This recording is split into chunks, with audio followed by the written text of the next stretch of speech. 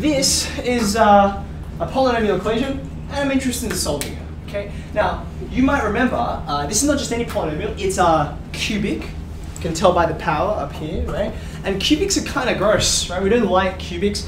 Quadratics are great, super easy, but cubics are terrible, right? In fact, complex numbers were partly designed to deal with cubics. The cubic formula, even if all of the roots of your cubic are all real, the formula for cubic equations has complex numbers in it, okay? So there's a long story to do with that. What can I do with this? What on earth does it have anything to do with what we've been doing recently, okay? Any suggestions? Yeah. You could let x be in cos theta or sin theta. Okay, I can make a substitution. Now, maybe you're not like Harry and you look at that and think, what on earth would make you think to do that? Well, number one, it's the only other stuff on the board, so that's a bit of a hint. But secondly, there is a clue in the question. And I admit it's a fairly vague clue, but now you know enough to recognize it. See those coefficients there? 8, -6. 8 and -6. Do they look familiar at all? Right? I see them here. I see them here. Do you see that? It's just that I need to double them, and then I get 8 and -6. Not only that, but there's a cubed, and then this is to the power of 1. You see that? Okay. Now, admittedly, it's a bit of a stretch, like for you now. But after you get used to this, you're like, oh, okay, this is a tool I can use, right? So here's the step I'm going to suggest. Let's make this substitution. Okay. Remember, I told you in mathematics, you approach something from another angle, you can often gain insight, right? Let's have a go. If I let x equal cos theta, the straight substitution looks like this. 8 cos cubed, 6 cos minus 1. Okay? So far, so good. Looking at what I know and how similar that is to this, I am going to take this 1 over here. So if I add 1 to both sides, it leaves me with this. And now I'm going to, anyone? I'm going to take out a factor of 2, aren't I? And then I might as well divide through while I'm doing that, okay? So if I divide through by that common factor, that leaves me with this. Okay. And then, because I just spent all this time proving this, I've got this. Okay. Now this is amazing. Just before we proceed, just look at what you achieved.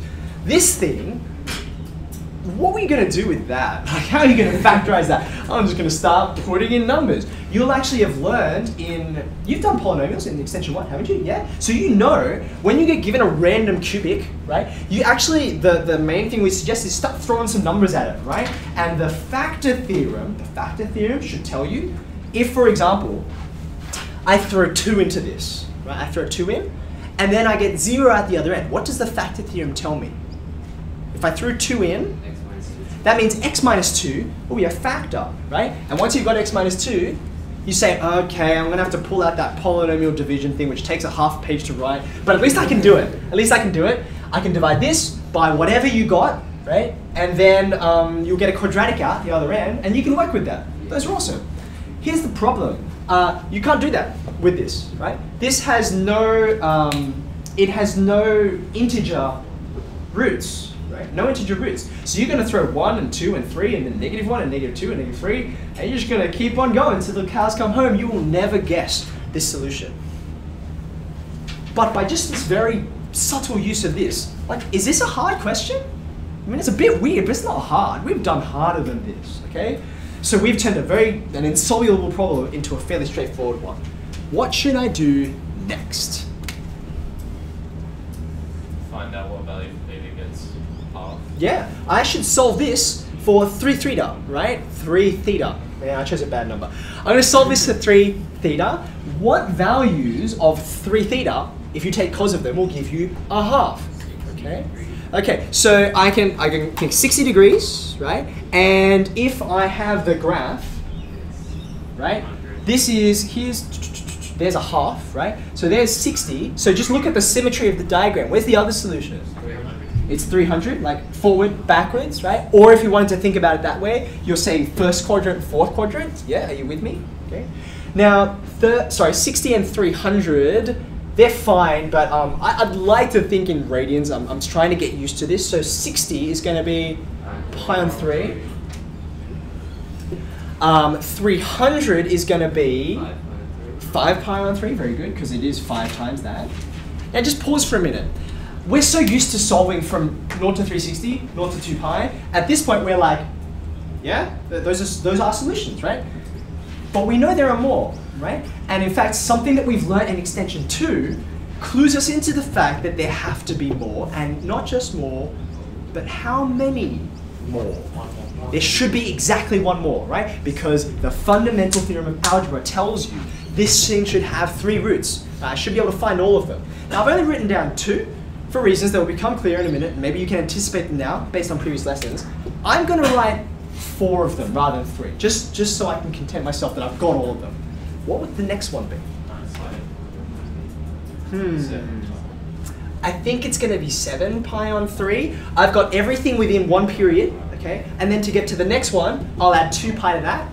And then to get to the 4th one, I'm going to add 2 pi to this. What's adding 2 pi to that? I think it's 11 pi on 3.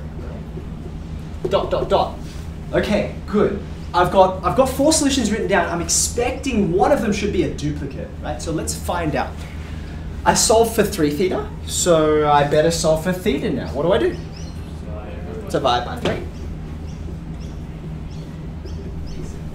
So that was not hard. Dot, dot, dot. At this point, do you remember when we were working out roots of unity, and I wrote down an extra root? Do you remember that? And then I found that this last one I wrote down was exactly 2 pi more than this one. So you're like, oh, cool, it's done. I don't need to worry about that one. It's a repeat. But this root is not 2 pi more than any of these roots, right? So if it's a duplicate, it's not a duplicate because of periodicity, okay? Now, I want you to think, right? 11 pi on 9. Where is this on my graph, right? I've got 0 to 2 pi. 0 to 2 pi. That's pi halfway through. I need a new color, it's getting a bit confusing. Here's pi. Everything is on 9, right? So the midway is actually 9 pi on 9. Do you agree with that? Yes? Okay, let's have a look at where these solutions are. Pi on 9, it's like a small angle. 5 pi on 9. Now look at these two for a second. Look at them. Where are they? Here's 9 pi on 9. So 7 pi on 9 is just a little bit this way. Do you agree? 11 pi on 9 is the same distance in the opposite direction. Do you notice that? Now look at cosine. Look at it. Cos 7 pi on 9 and cos 11 pi on 9 are the same number. You can go ahead and you can punch it into your calculator. The angles are not the same, but their cosines are the same. Okay?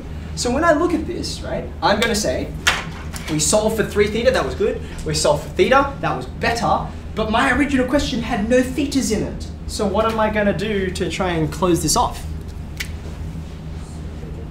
I've got to go back. Yeah, I've got to go back, get out of thetas, get out of there, right? So I'm going to say, therefore, x is going to be cos pi on 9, cos 5 pi on 9, cos 7 pi on 9.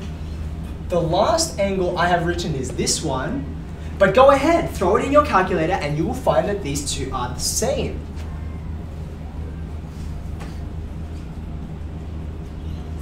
Okay? So therefore, I do not need to include them. Because it's a cubic, the fundamental theorem of algebra tells us there should be exactly 3 roots. That should really be an or. And I found them. Okay. Now, I'm going to turn this on, just so you can see. This is really cool, right? Remember I told you, like, this is a what are you doing here lesson, right? Now here is the reason why it is so very difficult to work with cubics, okay? You looked at this and you're like, ooh, maybe I can guess a solution and get something like that, and you can't, right? Maybe I can get some like square roots out of this. Like, well, no, you can't. Your answers here, they're weird. Like, who's sitting there guessing like, ooh, the factor theorem. I'll put in cos pi on 9. That was like my next guess, okay?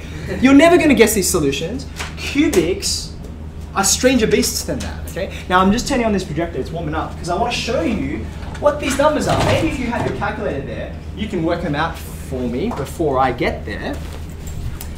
But I want to show you where the solutions are. Cool, that's warming up. This is the best. Okay, have a look at this, right? Now this cubic, I've zoomed in a little bit just so you can see it really clearly. This cubic is 8x cubed minus 6x minus 1, right? And what we've solved is where that cubic equals 0. There they are, right? Now something that's interesting is that cos pi on 9 is an acute angle, right? It's less than pi on 2, okay? So that's why it's positive. There you go, it's just less than 1. Can someone get the decimal value for that? Cos pi on 9? That means it's cos 20 degrees. Oh wait, no. Yeah? Oh, it's 20 degrees, right? Oh yeah, 0.766. Yeah, there you go. Okay, so that's where it is. Etc. But cos 5 pi on 9 and cos 7 pi on 9 are negative. That's because, look at the angles, right?